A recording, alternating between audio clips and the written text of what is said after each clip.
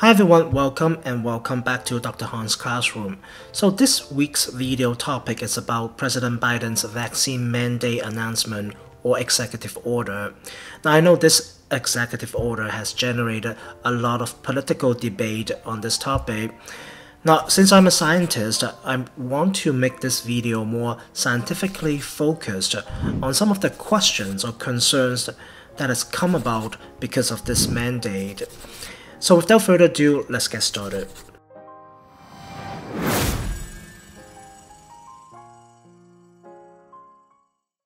First, let's have a quick summary of what the mandate is.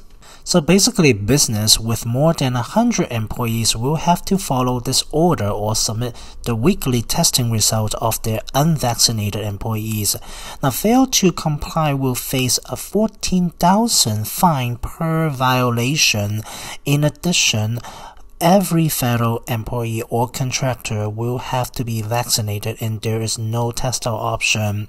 Now that's approximately 100 million adults in the US, and I am one of those 100 million people, but I think many of us have already been vaccinated because of the employer mandate.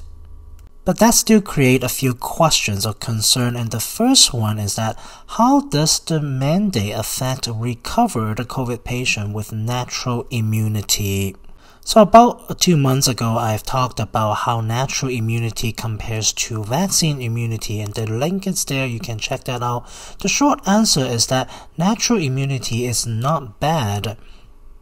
Although the natural immunity drops after a few months, the immunity stabilizes within a year, and this paper basically tells that up to 8 months the immunological memory are still there, and as time goes on the length will probably be increased and showing how long that immunity lasts in naturally recovered patient. But then what we're asking here is what happens when previously infected or recovered patients are vaccinated? There are at least 2 studies that have looked into this question. Both of these studies basically concluded that when natural immunity to SARS-CoV-2 is combined with vaccine-generated immunity, a greater than expected immune response arises. So basically, you can think of it as a super immunity against COVID. The reason is that the memory B cells are gaining more diversity from different exposures, first exposing to the whole virus and then exposing to the spike protein delivered by the mRNA vaccine. And this enabled the B cells to be able to produce antibodies that can bind to different areas of the virus. Now with the Delta variant, I know there are increasing breakthrough infections after vaccination. So when the case is reversed, what happened is that we could probably expect a similar booster immunity like having infection and then getting the vaccine. So what we are looking at is in this case is 1 + 1 is really greater than 2 in this case, having a super strong immunity against COVID when you combine infection recovery and vaccination. So here comes the ethical question. Now we know that naturally recovered patients have pretty good immunity against the SARS-CoV-2 virus, and with just 1 additional dose of the vaccine, it can basically boost the immunity to a super high level. But when the mandate comes, we are talking about everyone in that population need to get at least 2 doses, or maybe even 3 doses in the future. Now that's a lot of vaccines for people who may not need it or may not benefit as much. But when we're looking at COVID as a global pandemic, many people in the world are still lack vaccine access. Should we be using additional doses for people that may not need it? That's a question that we have to ask ourselves. Now here comes to the second question, how will the mandate affect the booster or the 3rd dose decision? Now, when you're looking at the decision for the third dose or booster dose, no matter how you call it, we need to look at efficacy and safety. And so far, the Pfizer vaccine is only approved for the 2-dose regimen, and the third dose is still under emergency use authorization, and it will require a supplemental biological license applications to prove its efficacy and safety. And according to the press announcement from the FDA, Pfizer has already submitted their supplemental biologics license applications to them for the third dose of its COVID-19 vaccine in people 16 years and above. And FDA will meet September 17th, this coming Friday, if you're watching it before September 17th, to discuss their decision on their full approval for Pfizer's third dose COVID vaccine. They also intend to release the background material to the public at least 2 business days before the meeting. So I will keep an eye on this in the next few days. Now notice this meeting will be webcast from the FDA website. So the link there I provide to you will probably be able to direct you to the meeting. It will be live streamed, and if you have time, everyone should go look at that. And to be honest, based on everything that is happening at the government level, I don't think they would disapprove the third dose, right? So the FDA, it will likely to approve the third dose for everyone above 16, and when it does, it would imply that everyone under the mandate, the 100 million people, will be required to receive the third dose 8 months after their second dose to be considered as fully vaccinated. Now, even though the FDA approval would imply the vaccine is safe and effective for the most part, but it's still hard to argue mandating the third dose could benefit the lower risk population.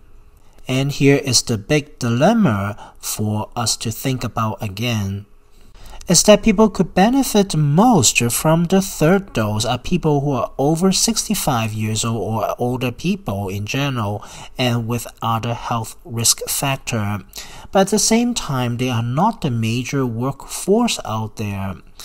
However, the 100 million people who are covered under this mandate are working, and a lot of them are less than 65 years old. So that is a problem. Like, we are mandating the vaccine for people that may not most benefited again, and we are leaving out some elderly people who could or who should use a third dose. Now, so that is something to think about and also lead to our next question. So far, we've only been talking about Pfizer, I know that, and how will the mandate affect people who had received the Moderna or the Johnson & Johnson vaccine. Now, in fact, I received the Moderna vaccine, and actually, most of the people that I know received the Moderna vaccine, and my wife had the Johnson & Johnson vaccine. And so far, both Moderna and the Johnson & Johnson COVID-19 vaccine is still only under emergency use authorization.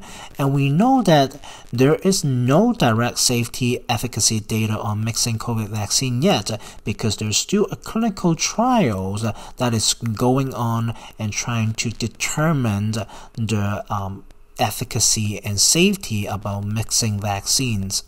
And here is a direct quote or statement from the CDC website, is that COVID vaccines are not interchangeable at this time because the data on safety and efficacy of a mixed product series have not been evaluated.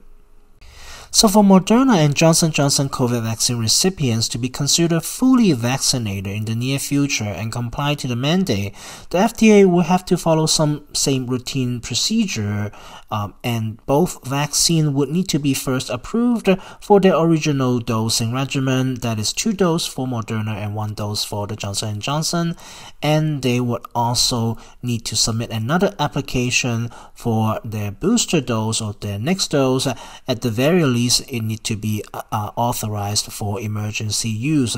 And this process does take time and require rigorous review. Now, when we are talking about reviewing the data, I think this is even more ambiguous now for the science part. Is the FDA settling for less? Now, what we are looking at here is a table from a journal that I pulled from the British Medical Journal. Now, it provides a nice summary of what is the original endpoint or primary endpoint of all the clinical trials that was happening with all the COVID-19 vaccine. Now notice that the original Pfizer COVID vaccine phase 3 study primary endpoint is to prevent symptomatic COVID-19 infections, and I highlighted in the box circled that that's for Pfizer. But when you're looking at Moderna, AstraZeneca, Janssen or Johnson & Johnson, and even other vaccines that are not available in the US, we're still looking at the why. They are only looking at prevention of symptomatic disease during their phase 3 trial. So that is the primary endpoint. And unfortunately, with the Delta variant and the waning effect of the antibodies, we know that vaccinated people now are having breakthrough cases, and we don't even know the precise number for mild and moderate cases in the vaccinated populations on a national level, because the CDC are not tracking anymore. Right now, the focus on vaccine seems to be preventing severe disease, hospitalizations, and death, which is still very, very important. And we know that one of the latest report, unvaccinated people having a higher risk of dying, about 11 times. Now, but at the same time, when we're looking at the clinical trial design in their phase 3 trial, they're not looking at these severe disease, hospitalizations, and deaths as their primary outcome. So there is a little bit discrepancy between what they were trying to do and now what is happening at this given time. Now the question is the FDA shifting this finishing line for Pfizer so that it can get approved? Well, could that be the reason for the 2 experts to resign from the FDA panel? Now that is something for us to think about again. And the last question I think a lot of you will ask, how will the mandate affect people wanting a non-mRNA vaccine that is not a Pfizer or not a Moderna?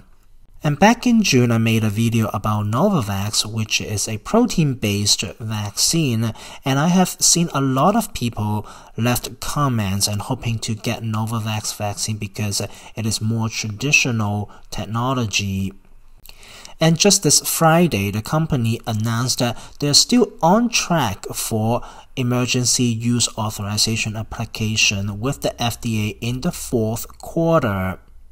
And part of the reason for the delay is the manufacturing challenge, and in fact it takes a lot more steps and time to make it purified of any type of proteins in the lab than synthesizing mRNA or even DNA in the lab. Now here comes to concerns and question again. When the mandate requires more people to be vaccinated, it means fewer and fewer people would be eligible for the Novavax COVID vaccine, and it would likely upset many people who are really hoping to get this vaccine instead of the mRNA vaccines. Now, as a result, Novavax will probably find its market outside of the US and maybe only as a booster shot in the States. So clearly, the non-political debates or concerns on this topic is more than the 5 points that I just talked about. And I would really appreciate if you could leave me a comment and let me know what you think. And like I said at the beginning of this video, the vaccine can boost the immunity of recovered people to a very high degree. But the question is, do we really need that additional boost when many parts of the world still lack vaccine access? I know this is a very heavy topic, and as much as I respect everyone's individual choices, our government appears to hold a different opinion at this point. Anyhow, that is all for this week, and if you would like to continue to follow my COVID-19 update and learn more about other health science topics, please consider subscribing to the channel. This channel needs your help to reach more people. And that's all for this week. If you enjoyed this content, please comment, like, and share, and I'll see you in my next video. Meanwhile, please stay safe and healthy. Bye.